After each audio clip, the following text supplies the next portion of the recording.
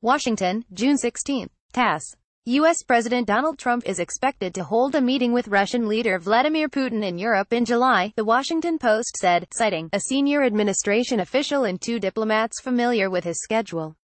President Trump is expected to meet with Russian President Vladimir Putin next month while he is in Europe for a NATO summit, the newspaper wrote. In a nod to those plans, Trump told reporters on Friday that it's possible he would meet with Putin this summer. The Washington Post added, NATO is expected to hold a summit in Brussels on July 11 to 12. According to the newspaper, Trump's interest in a meeting with Putin became public in March after the Kremlin disclosed that Trump extended an invitation in a phone call with the Russian leader. But U.S. officials say Trump privately has been asking his aides for a bilateral meeting ever since he met with Putin in Vietnam in November on the sidelines of a multilateral economic summit. After that meeting, the president said he wanted to invite Putin to the White House, a U.S. official said, as cited by The Washington Post. We ignored it, the official added. The newspaper also said that, at the time, top aides in the National Security Council opposed the idea of a meeting and said they didn't view Trump's interest in a summit as an order to set one up. They decided, let's wait and see if he raises it again, said the official. Resistance from aides. The push for engagement with the Kremlin follows months of prodding by Trump, who has faced resistance from senior political aides and diplomats questioning the value of meeting with Putin and worry that the tete-a-tete could cast a shadow over the NATO summit in Brussels, The Washington Post went on to say.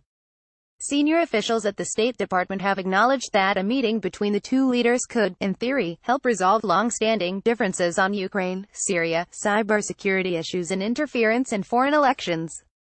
But some of those officials have said a summit between the two leaders is premature given the lack of progress on resolving minor issues, such as the return of Russian dachas on the East Coast, which were seized as punishment for Moscow's interference in the election, the newspaper noted. In late December 2016, the Obama administration introduced a new round of sanctions against some Russian companies, the Federal Security Service and the main intelligence agency of Russia's general staff.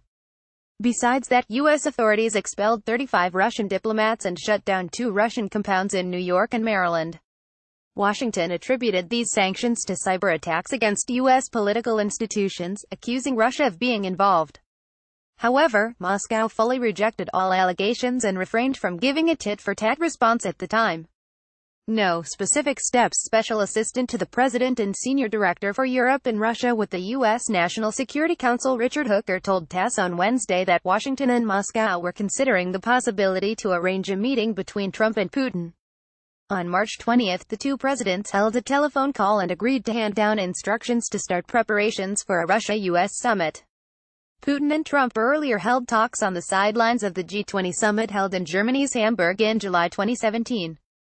They had another opportunity to hold negotiations during the APEC summit in Vietnam in November 2017 but managed only to exchange a couple of phrases. On June 4, Russian presidential aide Yuri Ushakov said that no specific steps had been taken in order to prepare for a summit. Meanwhile, the Russian president confirmed on June 10 that he was ready to meet with Trump as soon as the U.S. was also ready for that.